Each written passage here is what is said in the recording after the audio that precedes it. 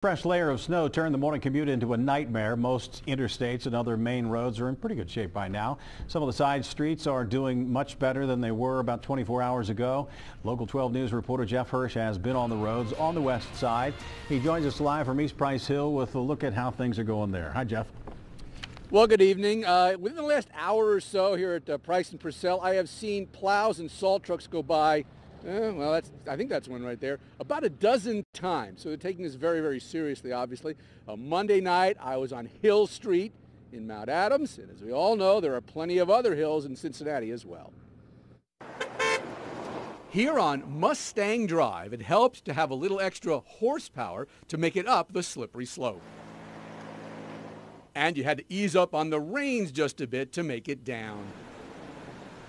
If Cincinnati ever applies for the Winter Olympics, Mustang Drive could be home to the downhill ski race. But off in the distance, what's that? It's a snowplow, and a snowplow with a salt spreader. It had actually worked its way through the neighborhood, flattening snow in some places and putting down salt in others. The side streets here ranged from adequate to pretty good, leaving the sidewalks for residents like Gary Shea. This is mild compared to last year. I'll take this year any day. And as for the snowplows, some folks no doubt complain that, hey, it's taking forever to get to my street. But consider this. Would you want to pay higher taxes for extra plows and people who were only needed for snow a couple of weeks a year? We don't have the numbers yet from Cincinnati, but for similar vehicles and staffing, the Kentucky Transportation Cabinet tells us a new plow and salt truck costs about $100,000.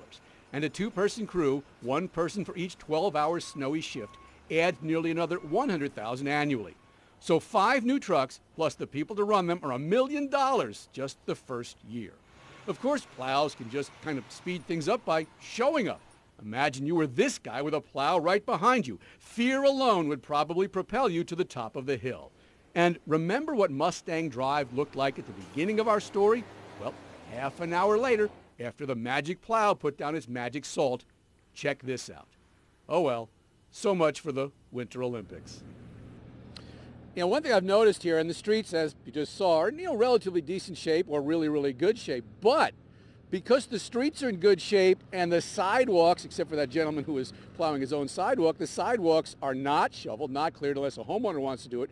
We have seen a lot of people walking down the streets because the streets are okay and the sidewalks are not, which may be logical, but it's also rather dangerous, particularly at night. So, if you're a motorist, one other thing to watch out for is that somebody walking down the middle of the road. And if you're a driver, watch out for them. And if you're a walker, watch out for the cars. Live in Price Hill, Jeff Hirsch, Local 12 News. Jeff, thanks very much. The city of Cincinnati has more than 80 plow and salt trucks on the road, with drivers working 12-hour shifts. ODOT says it has about 140 trucks working in southwestern Ohio.